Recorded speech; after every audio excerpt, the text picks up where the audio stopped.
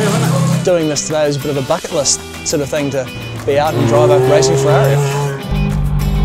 To get into a works Ferraris, obviously as a kid dream, you know, you got Michael Schumacher, Le Mans and all that sort of stuff.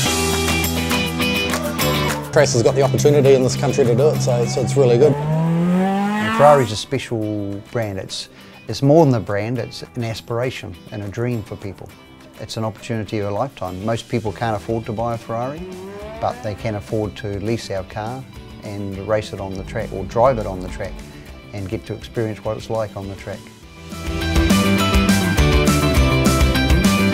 It hasn't disappointed. I mean, it's a great looking car, and the way it just responds to you is fantastic. It's been a brilliant experience.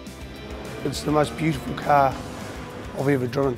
Everything I imagine the Ferrari to be, like it's got just such linear power, the handling. It's like an oversized go-kart, I guess is the easiest way to describe it.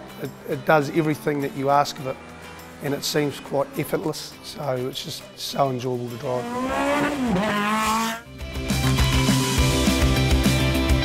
This is a Ferrari 430 Challenge car, 2005 model. My mate Jeff Wong and I own the car. We've had the car about 2 years, and we've had the car with Trass about a year. It's kind of like what you call an arrive and drive, except we supply the car, they look after it. They've got all the spares, you know, you look around, you've got 430s everywhere, so great fit. If we bend something, Gerald's got the pieces that we can put it back together. So great team and great bunch of people here, so you can't lose really. We're pretty blessed in what Gerald's offered here with Trass Family Motorsport, that he is giving people an opportunity to drive these world-class machines within a pretty good budget really, and it's a chance of a lifetime. So if you're thinking about it, by all means have a go. When you get a chance to go in a very good Ferrari 458 GT3 or 430 GT3 race car, it's pretty awesome.